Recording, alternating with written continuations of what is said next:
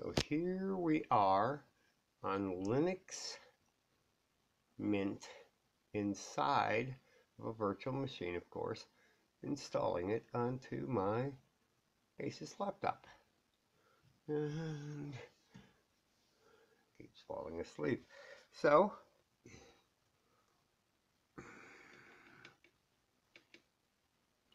we're going to do the install and then come back.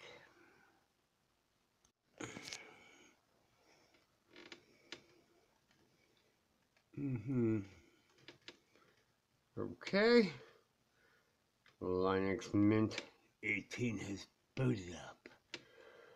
So we're going to close that out. Then we're going to go to our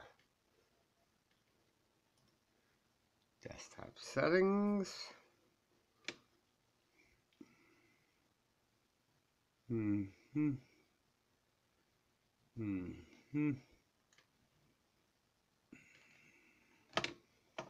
Guess that's not going to work.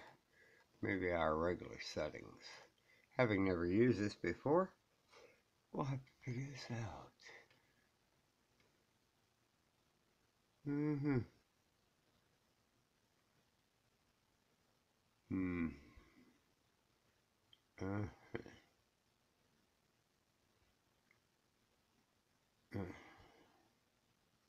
Well, it's all new.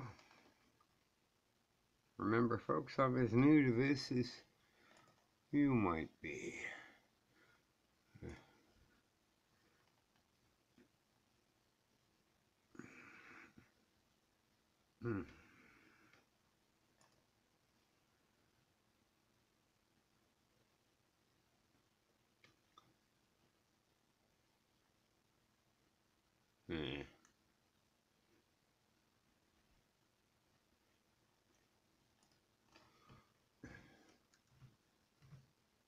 We're going to try typing in display.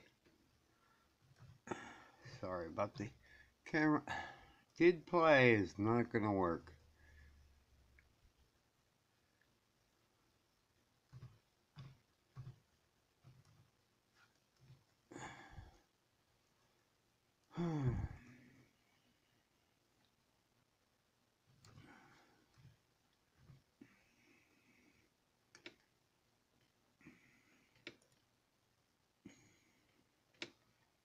Here we go.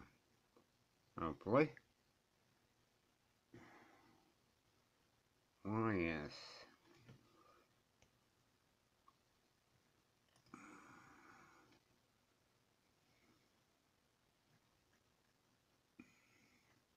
And we're going to use 1360 by whatever.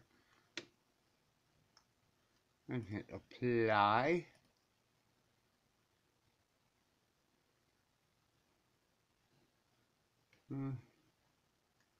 Or say keep.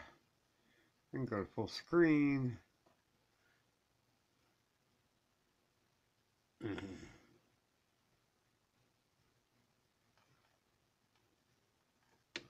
then close it. Well, by golly, that looks pretty damn decent. Now, we're going to need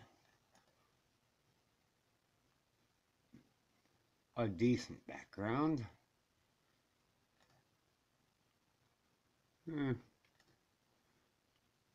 Not. Well, we got all kinds of cool stuff coming up.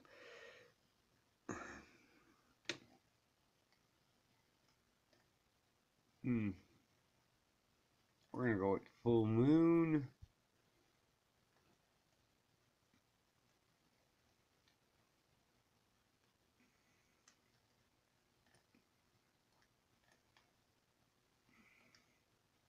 Yeah, full moon looks good. And settings. Yeah. And zoom. Yeah, that's good. Alright. So there you have it, folks. We're all set up here. Kaboom. Ignore the alien vehicle up here. That is not a Martian, that's my light in the house. I'm doing the best I can using a telephone to do video. So, next step, I don't like Mozilla, I want Chrome.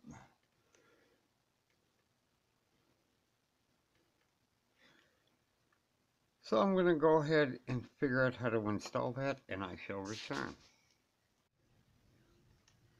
So here we are installing updates. Looks like there's like 96 of them.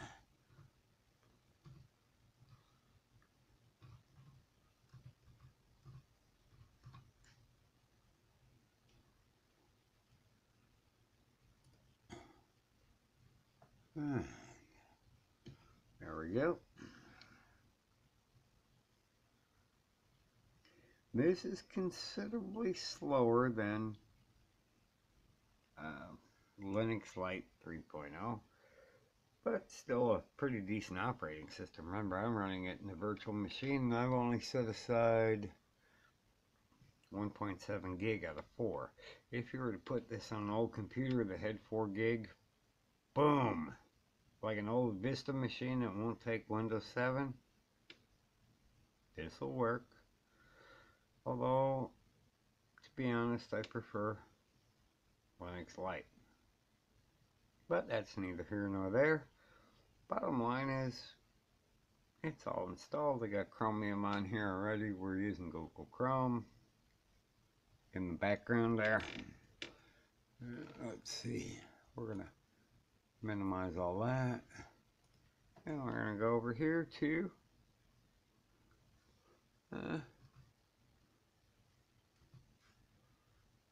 tablet server.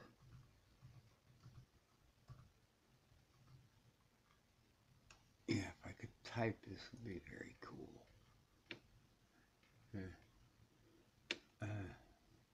Didn't want to do that.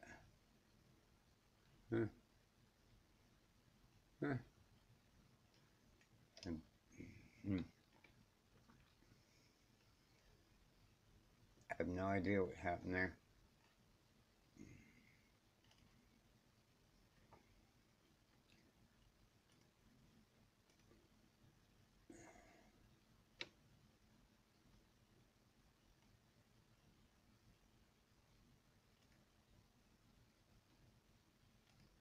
Yeah, I gotta quit that debugger thing. Close that. Go back to here.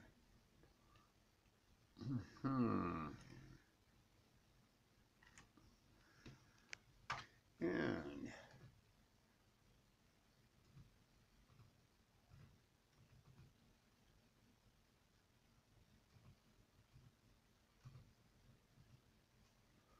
there we go, tabletserver.com. Hit enter. And just like in your Windows box,